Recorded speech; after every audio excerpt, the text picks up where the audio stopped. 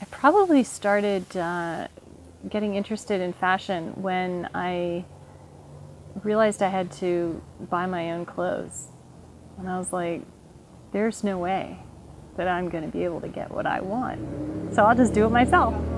I have had many different small companies where I've made everything from custom riding apparel to I had a denim line at one point.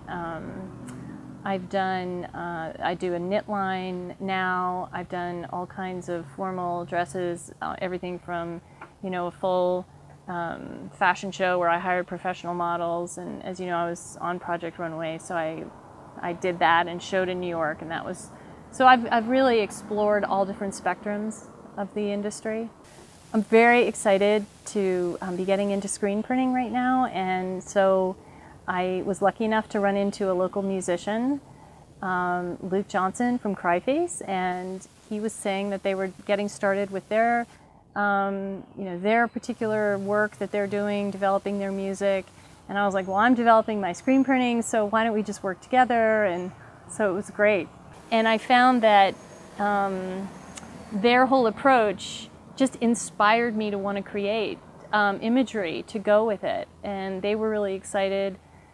And so I'm thinking this is really a direction I want to go in, is to work with small bands, that are just starting. And so they're still finding their way. Like that's a stage of artistic creation that I'm particularly interested in. I really like to be around people who are just emerging and starting. It's a totally exciting time for me.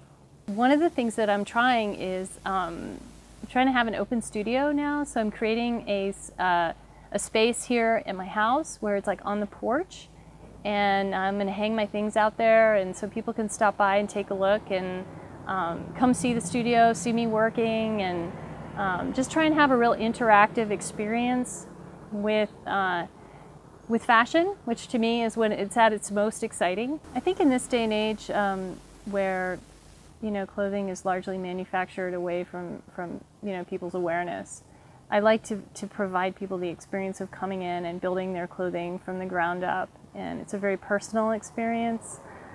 I like to collaborate with my clients so that they feel like they have a lot of input, and they're really helping me to understand what they want to say with their clothing, and then I just bring my technical expertise and just a little bit of an ego.